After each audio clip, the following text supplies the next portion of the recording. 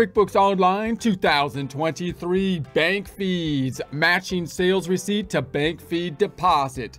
Get ready to start moving on up with QuickBooks Online 2023.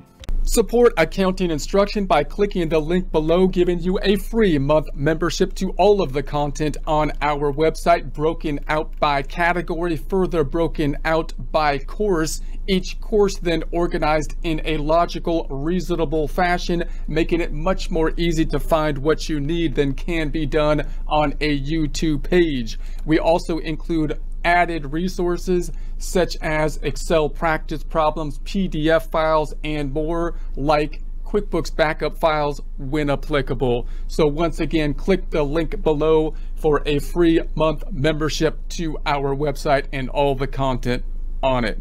Here we are in our bank feeds practice file. We started up in a prior presentation using the 30-day free trial. We also have open the free QuickBooks Online sample company. If you want the two open at the same time, we suggest using Incognito or another browser. You can open Incognito if using Google Chrome by selecting three dots up top in the browser and picking Incognito window, typing into the search engine QuickBooks Online test drive. We're using the sample company to compare the accounting view, the one the bank feeds practice file is in, and the business view, the one the sample company is in. You can toggle between the two by going to the cog up top, switching the view down below. We're now going to duplicate some tabs like we do every time to put reports in. Right click in the tab up top to do it, to duplicate it. Right click in the tab up top to do it, to duplicate it.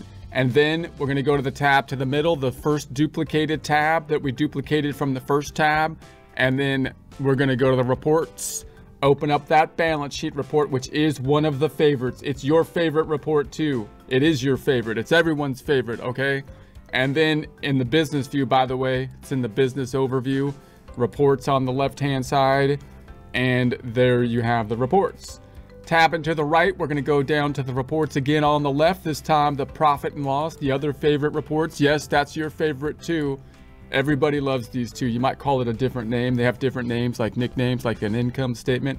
01, 01, 22, 12, 31, 22, all the greats do. They got lots of names. So I'm going to go tap to the middle, close up the ham boogie, change the range, 01, 01, 22 tab, 12, 31, 22 tab, 12, 31, 22 tab, run it to refresh it. Let's go to the first tab, open up the bank feeds, because that's where we're working. We're on the banking tab on the left-hand side, easily seen on the accounting view, banking up top. If you're in the business view, then you're going to the bookkeeping on the left-hand side, which is not quite as intuitive for the bank feeds, but still not bad. Then you got your transactions, bank transactions. Okay, that's the setup process we do every single time. We're now looking at the revenue side of stuff down below. I've sorted the detail of the bank feeds first by the bank detail and then by amount. So I've got my revenue stuff up top, and we're now going to consider a situation where we have a sales receipt. So if I hit the drop down, remember there's a couple revenue forms we could use to record revenue, the invoice, now the sales receipt, and then we could use a deposit form. Let's take a quick look at the flow chart to analyze the process. So remember, at the end of the day, we expect to be getting cash at the end of the customer cycle, that is. However, the cycle could be more or less complex depending on the industry. If we're in gig work, we might be able to wait till something clears the bank, use the bank feeds to record revenue with the deposit form. But that's not the natural full service system that QuickBooks is designed to use, and we lose a little bit of detail such as subledgers for things like income by customer and income by item. But that might be well worth it if you can do that. Then a step away from that, still a cash-based system, but not a system where we can just simply depend on the bank to record the transaction, would be a cash register situation, for example, in which case we would use a sales receipt. And then the full accrual system would be one where we do the books first, and then we have to make an invoice. So last presentations, we've been talking about the whole accrual process. If you're in that kind of industry, where the bank feeds fit in, where we said they could fit into making an invoice, trying to connect the bank feed to that, receive payment, trying to connect the bank feed to that, or recording the deposit and just simply matching the bank feed to that. And we could, at the receive payment area, record that as a deposit on our end and match the bank feed to that. So we have a similar issue with a cash receipt or a cash register type of situation, where we're gonna get sales that we're having at the point of sale. So we're gonna want to record them at the point of sale. But usually, if you're at a cash register at like a food truck or a restaurant or something like that, you can't simply wait until you finish the day's work and then deposit whatever cash you have or however the deposits are being made to the checking account, wait till it clears the bank, and then record it as revenue on your books using a deposit form with the bank feeds. You can't really do that because you're losing a lot of internal controls. If you're using a cash register, what you're typically going to want to be able to do is record the receipts as you make them at that point of sale, and then be able to double check, say, your cash sales to what you have in your cash register, physically counting the cash, comparing that to the cash sales to make sure that they tie out. And then when you make the deposit into the checking account, if the cash deposits, you're going to deposit them as one lump sum. If they're credit card amounts, then the credit card company is going to have to package them in some way typically, and then put those into your checking account in some kind of format. So that means we're usually going to use the sales receipt form even on a cash-based system, not simply a deposit form when we're recording the transaction. So we can't do that by just waiting till something clears the bank and construct our books with the bank feeds then. So then you typically have a situation with the sales receipts where you might get multiple sales during a day. Let's just take the cash for example. And if you get multiple cash sales, then you have this kind of situation where you can't really just deposit it into the checking account when you make the sale. Because you can imagine a situation, why don't I just, every time I make a sale, I use the sales receipt to basically increase the checking account. You could do that, but it would only work if you got a separate amount that's going to hit the bank account for each sale that you make. Like if they were electronic transfers or something like that, or you're receiving an actual check, because then what you're going to need to do is check that to the bank statement in the form of a bank reconciliation or in the form of the bank feeds. And that's going to be part of your internal controls. But if you have a situation where you have multiple cash sales, then you're going to have to put them into that clearing account, which is undeposited funds or funds to be deposited, and then deposit them into your checking account in QuickBooks in the same grouping, the same format that is going to be used on the bank side of things, so that you can reconcile possibly with the help or the use of the bank feeds. So you've got that added step that's naturally almost always going to be there, because if you're in a credit card situation, you're usually going to have multiple sales that you have by credit card or in cash, that you're going to want to verify the sales that you have to the recording of the sales receipts, and you're going to want to deposit them into the bank in the same format as they're going to be grouped on the bank statement, which is not the same format on a sale by sale basis typically, because of the way the credit card company is going to work, or because of the way you're going to group all the cash together and deposit it at one time, not having separate like $5 deposits as you deposit them into the checking account. So let's see that in an example. So I'm going to right click the tab up top, and let's just imagine we're at a cash register now. So in your mind, we're at a cash register. And so I'm going to say, let's pretend this one was cash receipts of this 1,378.05. So I'm going to go, okay, let's go to the first tab, and I'm going to hit the plus button, and we're going to go into a sales receipt. Sales receipt situation. Let's say this is customer number, what are we on? Let's just say 10. Customer 10. I skipped a few. And so we're going to go boom, customer 10, bam. And let's say this happens on, let's say 10, 15, 22 is where my numbers are at. And then down here, I'm going to say that we have, it looks just like an invoice, but now it's a sales receipt, right? So I'm going to say, let's just say we had hours and I'm just going to try to match it out to here, which is the 137805. So I'm going to say, okay, 1378.05. Now, I'm gonna imagine this one I deposit directly into the checking account.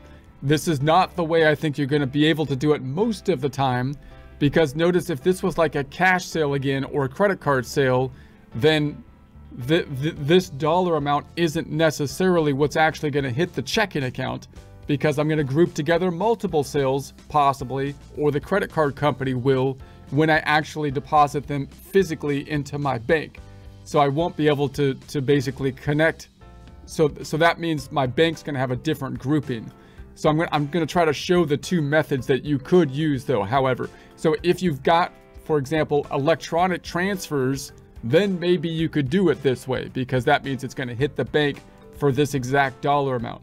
But if it's cash or credit card, you might have to use the undeposited funds. So let's just imagine like the easy way first. This is going to be an increase to the sales driven by the item down here, and an increase to the checking account driven by this item.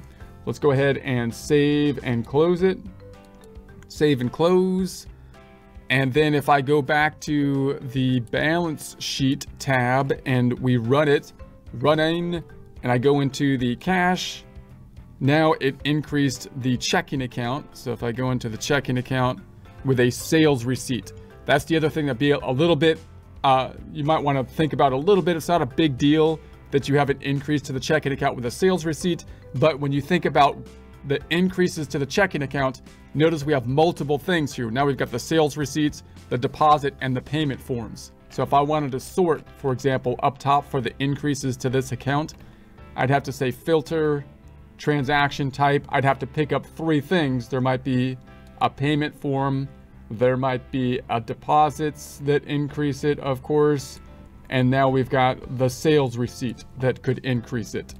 So if I do that, that's a little bit more tricky just for the filtering to kind of pick up those different kind of things that could all be increases to the checking account, which you would not have if you used the clearing account method. But that's not a big deal, just something to kind of be aware of. And then I'm going to go back on over, and the other side is going to go into the revenue account on the other side of things, running it. We're in the service revenue, boom, service revenue, services. And then we've got our sales receipt going into it, and that looks good. And because you're using the actual sales receipt and you're adding an item, you do have the subledger reports now, because now you're using a full service type of system. So if I ran, for example, subsidiary reports now, if I right click on this and duplicate it, and I'd said I want to run a report that's going to give me my sales by customer or my sales by item, what I sold, I can go to the reports on the left hand side, and let's just say sales by customer. So let's just do the summary, sales by customer from, I'm going to go from 010122 to 123122, run it. And so there we have that. So now we've got our sales broken out by who we made the sales to, and it adds up to that 294305. So notice our total sales are this 9,002. It's not tying out to total sales because most of these sales I made using a deposit form. Remember, all these sales I used making a deposit form, which isn't what QuickBooks is kind of designed to do. That means you lose some of that detail. But this one, for example, most of these are in place with an invoice or sales receipts, the forms QuickBooks is designed to use, and therefore you have this subsidiary report. So if all your sales were made with invoices and sales receipts and you assigned a customer, which you pretty much have to do if you're using those forms, this report would basically tie out. Let's open another one just to see the sales by item. So that's why usually on the income statement, you wouldn't break out all of your income lines by customer like we did kind of here, unless you're doing like gig work or something like that. So let's go on over here and look at sales by product service. Let's do that one and go from 010122 to 123122, run it. running. So now we've got the actual things that we sold, which once again ties out to the 2943 here. Only the items where we actually used invoices and sales receipts are being picked up here. If you only recorded revenue with the forms designed to do so, invoices and sales receipts, and you assigned an item, inventory or service item, the thing you sold, this would tie out to basically your total income over here. And therefore you would only want, usually your idea would be only to have a couple income line items, and then all the detail would be broken out in the subsidiary reports, unless you're recording with deposits. Okay, let's go to the first tab or the second tab and say, how do the bank feeds fit into this? If I refresh this, it might pick this one up. Now the dates are wrong because this date is actually before the one that I put in place. But let's try it. Let's refresh it. Actually, did I do the Google or did I do Skillshare? I can't even remember. Get your head in the game. This is serious. For crying out loud. I think I did this one. It's still the dates before, so it might not pick it up. I might have to change the date. But I'm going to go into it and see if I can match it. And so there's the invoice. So the invoice is... Actually, I think I tied it out to 1378, this one. So let's try this one. And that one's way before. So let's see if I can match that one. And it doesn't give me anything to match it to. Let's change the date up here and bring it up to the end of October. That's when I entered. There it is.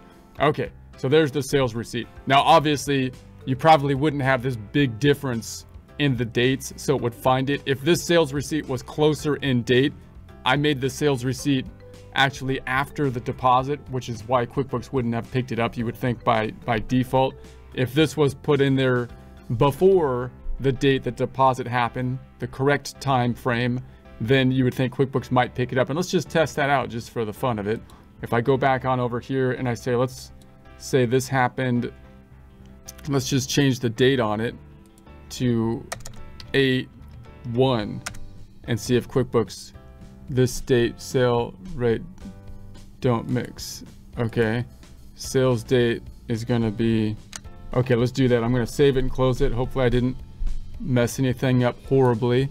And then I'm gonna go back here, I'm gonna close this out, and I'm gonna refresh the screen with a refresh button and see if QuickBooks picks that up, because it's basically a deposit now. So yeah, so now it matched it. So now it found it. So there you go. So it should kind of do that because the sales receipt is kind of like a deposit form.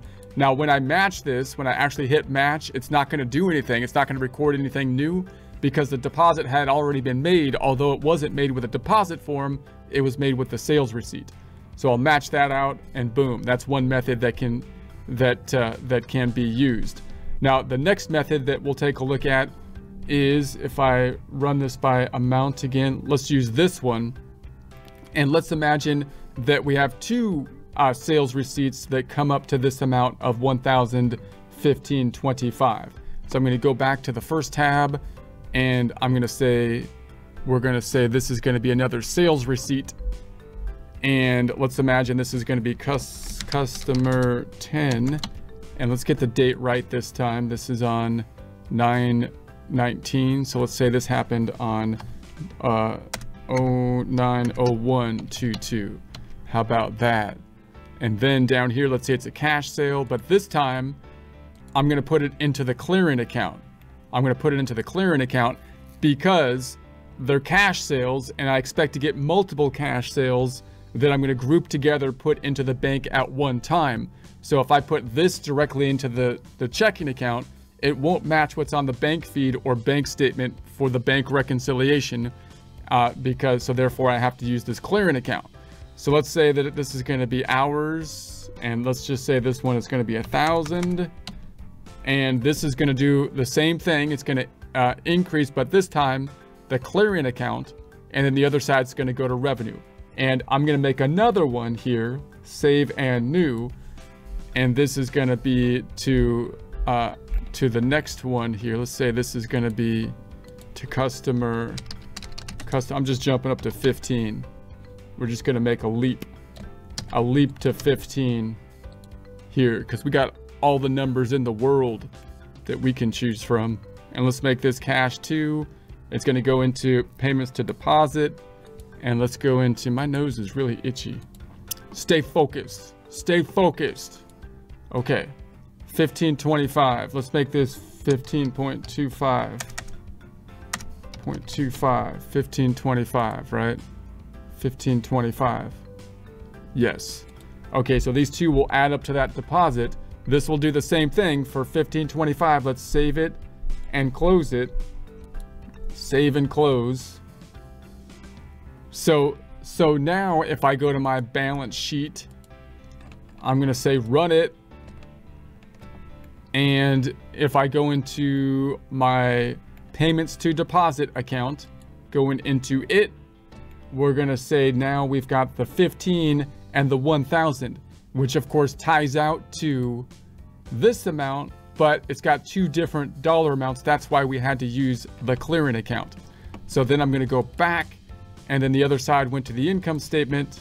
So if I go to the income statement, it's in, of course. Let's run it to refresh it. Don't get ahead of yourself. Don't get ahead of yourself. But I'm so slow. I hate waiting for myself. So you gotta wait for yourself. So it's gonna be these two. Okay, so there's those. All right, so then if I go back to the first tab, then now we've got this amount in the payments to deposit. So basically we're right here on the flow chart. So if I was to do this internally, then I can make the deposit. So at the end of the day, we're imagining we go to the bank physically, deposit $1,015.25 as one lump sum, or you can imagine a credit card grouping the payments together for $1,015.25, putting that into your bank account, physically going into your bank account. So that means on our side, we have to transfer it from here to the checking account in that one lump sum. So I could do that internally, go into the first tab, plus button, and the bank feeds. And then the bank feeds has this nice little widget thing up top where I can group my sales receipts and payments in the same way we did before. So this top grouping groups sales receipts and receive payments. And so I could group those together and deposit them as 1,015. If I record this deposit that way, then my deposit would be recorded as a deposit, increasing the checking account, the other side decreasing that amount to be deposited, the clearing account going back to zero. And then I could basically just use my bank feeds to verify the deposit. Once again, the bank feeds would not be doing anything new there. They would just be double checking the deposit, helping us out with the bank reconciliation. Or I could say, okay, maybe I'm going to try to, well, that's basically what I have to do. You could try to say, I'm going to try to wait till something clears the bank, right? You might say, I'm going to try to wait till it clears the bank and then connect that to the received payments. And let's just take a look at that. It's a little bit more difficult to do that though, because now if let's say I refresh this screen, I'm going to say refresh the screen and see if it kind of picks anything up. I doubt it will, because it would be more difficult for it to do that. So see, here's the Skillshare, right? You're saying, well, why doesn't it match? I've got that amount in the payments to deposit. But if I was to match it here, I'd have to go to match, find a match, and then I'd have to check both of these off in order to match it. So you could do it, right? Like I could go in here and just check both of them off to match it, but it's a lot more difficult because now you're trying to see what cleared the bank. You've got multiple items that cleared that. I'm sorry, one item that cleared the bank and multiple items on our side that you're trying to connect together in order to fix it. So you're basically doing a bank reconciliation where your deposits don't match up on your books than the other books. They match up in total, but the amounts of the deposits aren't quite right. So you're kind of forced to do it the other way, really. You're kind of forced to say, okay, I'm not going to record that. Do you want to leave without saving? Yes. You're kind of forced to record the deposit this way and then just match it to the bank feed. So if I was to record the deposit this way, save and close, then I can go to my checking account, go into my checking account, And so now I've got that deposit of the 1,015 right here as one lump sum now instead of two. And then I can go up top and my payments to deposits are back down to 0 going into that, but it's coming back out here with the two amounts. So I can see them going in and out, which is good. And now if I go into my bank feeds, I can just match out, helping us up with the bank reconciliation, and it'll probably pick it up since it doesn't need to match out two items in our books to match that one deposit. So let's try to match it out again. I'm going to refresh it and say, is it going to pick it up? I would think it should this time. If it doesn't, then there's a problem. See, it picked it up. It knows what it's doing. So there we have it. So that's kind of how you almost have to do it with the sales receipt. So if you're at a cash register situation, you almost have to use that undeposited funds, and then you're probably going to have to group the deposits on your end, which means you're just going to be using the bank feeds in order to match. If I record this, it's not going to do anything new. It's just helping me tie out what's on the bank to what's on the book, double checking that that is indeed the case. So companies that have a cash register are probably going to still be doing a full service cash-based system instead of relying on the bank to record the revenue side of things due to the logistics of the business they're in, but may still be on basically a dependent on the bank feeds cash-based system for the vendor side or expenses side of things, because they might be paying all their expenses with basically automatic transaction forms that they can basically automate.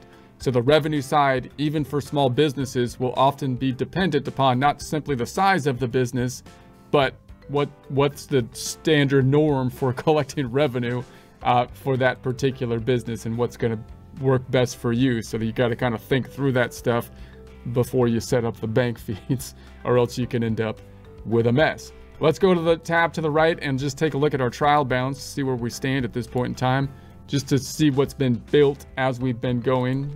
We haven't been doing this every time because we kind of deviated from a full trial balance just from the bank feeds. But 01, 01, 22, 12, 31, you're kind of rambling this time. I'm not rambling. This is clear as day. So, but most of the stuff, you can see how this is a lot cleaner than the balance sheet and the income statement. See, and so I highly recommend taking a look at basically using the trial balance. It's a lot cleaner of a report to look at and have open while you're doing the data input. And you can see we're constructing our financial statements mainly from the information on the bank feeds.